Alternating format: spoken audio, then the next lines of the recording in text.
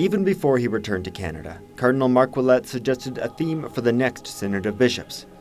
The Archbishop of Quebec City was elected to the post-synodal council, the responsibilities of which include preparing the next World Assembly.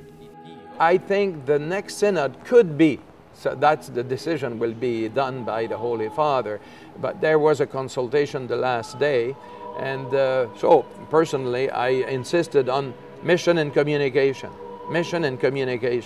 because we are in an age, a new age of communication. So we have to reflect more deeply on that.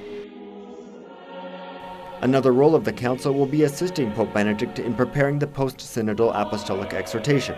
While the Church still awaits this final evaluation of the Holy Father, the Cardinal predicted real changes for the faithful of his Archdiocese. We need to form our readers and to encourage them and to form them. And I think there will be improvement also in preaching. So on the long term, it won't be tomorrow, but so because on the long term we will have a more spiritual interpretation of Scripture, also from part of the scholars and theologians. As this past Synod's Relator General, Cardinal Ouellet was responsible for formulating 4 major texts. The Cardinal conceded that communicating the work of the Synod was difficult, given other concerns in the media.